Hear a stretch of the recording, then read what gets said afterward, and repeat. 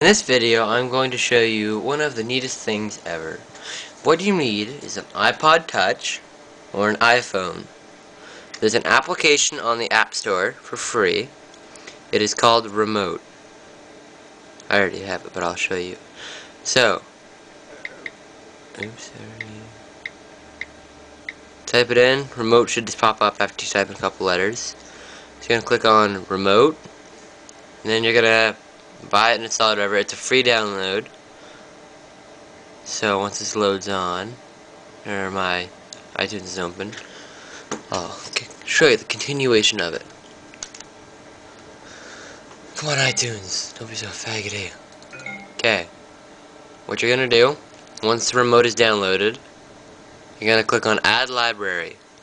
So when you have iTunes on, you're gonna look right on the side, over there, and when your iPod is connected, and you have remote open, there will be the name of your iPod and remote right underneath it. So, exit this crap out. It'll be right there, underneath, about that area.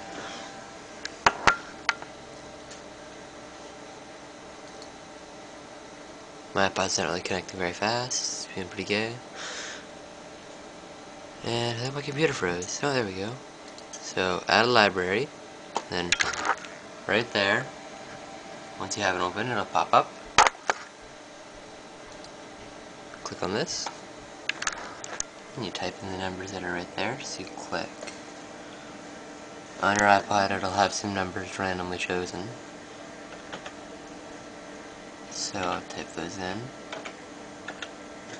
So once that's done, your remote is now able to control iTunes. So you just click OK. Hi! Might have just gotten those. So you're gonna go click on More right now, click on Songs. And then after it loads,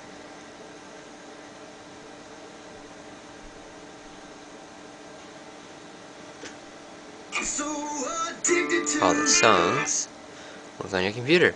It's all the songs that you have on your iTunes, not on your iPod though. It's the only bad part.